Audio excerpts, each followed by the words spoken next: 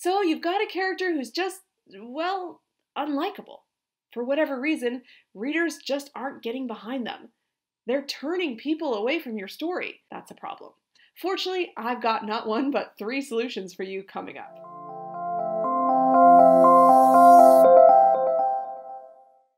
Hi, I'm Jessica Brody, author of Save the Cat Writes a Novel and the founder of Writing Mastery Academy. These Writing Mastery videos feature tips, tools, and techniques to take your writing and your writing career to the next level. In this video, I share with you my top 3 tips for solving the very common problem of character likability. Here's a question I get a lot. What do I do if my character is unlikable? At least at the beginning of the story. Now, there's a lot of debate going on out there about whether or not main characters have to be likable. Let's put that debate aside for a moment because I think we can all agree that readers at least have to be invested in your main character or interested in your main character. Otherwise, they stop reading. So regardless of whether your reader likes the main character, they at least have to like the experience of reading about them. And that can be hard when you have a character who is inherently unlikable at the start. In fact, this was one of my biggest challenges when I wrote my young adult novel, 52 Reasons to Hate My Father, about a spoiled teen heiress who has to take on 52 low-wage jobs in order to earn her trust fund. At the start of the story, my main character, Lexington Larrabee, is a total spoiled brat who has no concept of reality, consequences, or how regular people live. That, of course, is the whole point of the book. I wanted to tell a story in which a hero has a drastic character arc. And the way to do that most effectively was to bring her as far back as I could, make her really bratty, really spoiled, really clueless, so that she could change, grow, and improve herself. But that, of course, led me to the problem of her being unlikable. How do you like someone who's so out of touch, who's such a brat, who's so overindulged? And more important, how do you get a reader to root for her? Here are my 3 tips that helped me with my main character, and I hope they'll help with yours too. Tip number 1. Give your hero one redeeming quality or action, even if it's small, at the beginning of the story. If you're familiar with my plotting guide, Save the Cat Writes a Novel, you know that this tip is actually what gave the book its title. When you have a highly unlikable hero, you have to devise a way for them to do something redeemable, preferably toward the beginning of the story.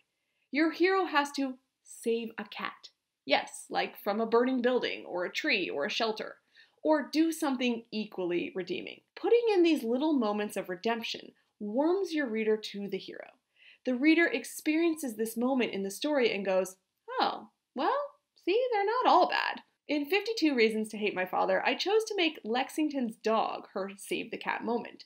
She's very attached to this dog, and she considers the dog to be her one true friend. But instead of making the dog some designer little dog that Lexi carries around like an accessory, as is so popular with heiresses and celebrities, I chose to make the dog a rescue dog.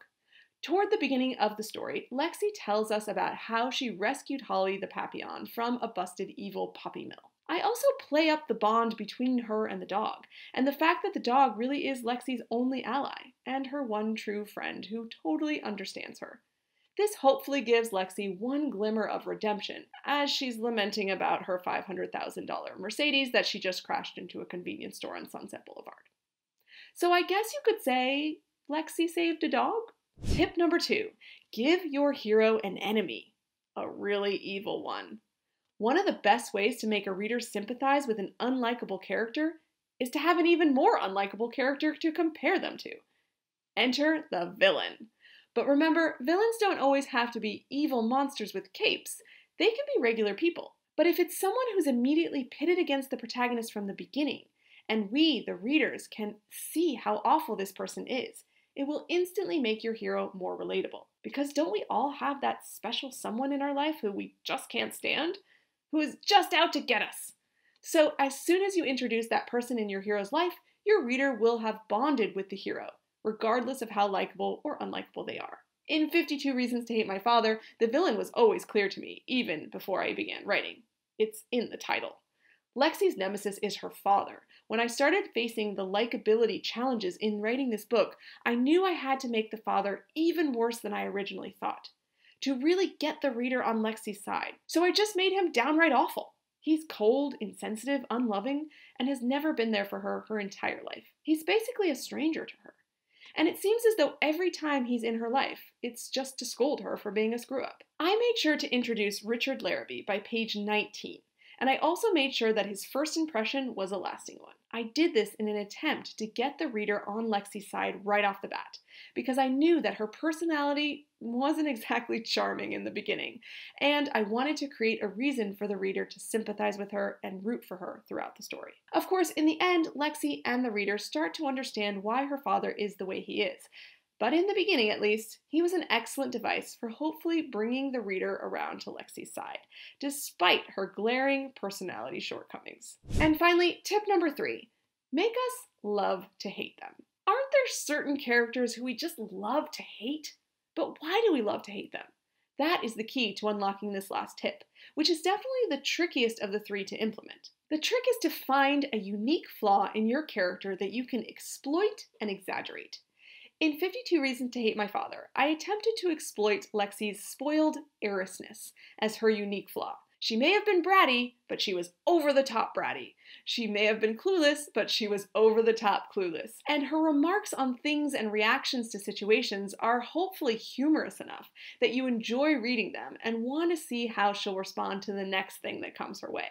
For instance, when she first gets into Luke's car, a very respectable Honda Civic, she remarks on how much she hates the color of the inside and complains that it's making her car sick. Then, when Luke fires back a sarcastic, "Not all of us were lucky enough to receive a Lexus on our 16th birthdays," Lexi replies, "Ew, like I'd ever be caught dead in a Lexus." She's just so out of touch that it's comical, and I attempt to play this up as her unique flaw.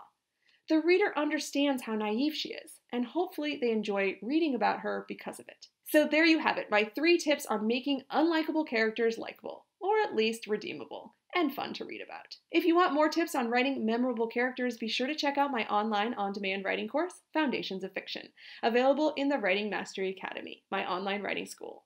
I've put a link to that in the description below. And if you'd like to learn more about the Save the Cat plotting method I mentioned earlier, be sure to sign up for my free Save the Cat starter kit, also linked below, which includes an overview of the method I use to plot all of my novels, plus 3 full plot beat sheets of popular novels. Good luck with your own unlikable characters, and I'll see you next time. Until then, happy writing!